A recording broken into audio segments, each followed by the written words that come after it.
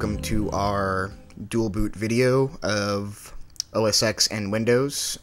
Right now, first we're going to log in as a managed mobile account. All of our users are managed mobile accounts on all their Macbooks. None of these users have admin rights.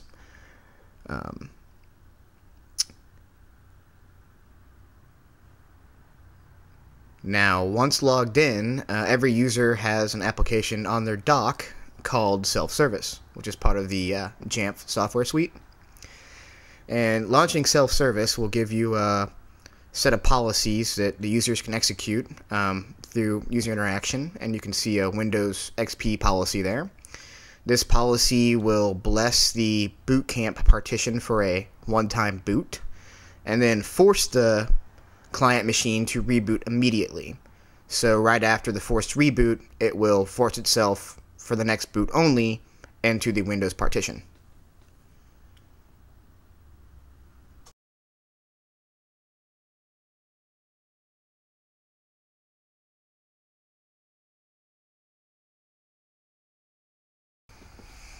How we manage the users on the Windows side is that we have an object policy in our Novell E directory, which is assigned by machines that have the boot camp executable on them. So it only gets applied to the actual Mac clients running Windows and no other Windows client on the network.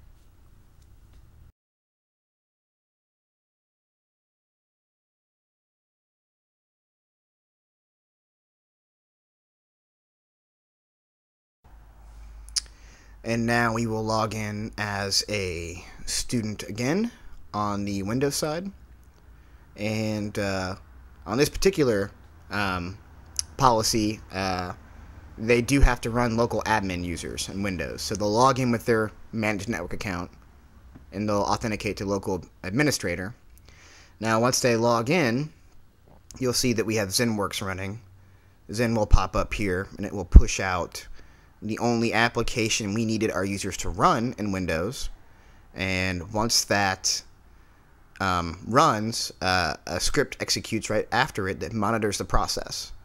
Now, once this application is quit or terminated in any possible way, the auto IT script we have on the Windows side will run automatically, and it will configure the boot camp manager in Windows to force a reboot back into OS X.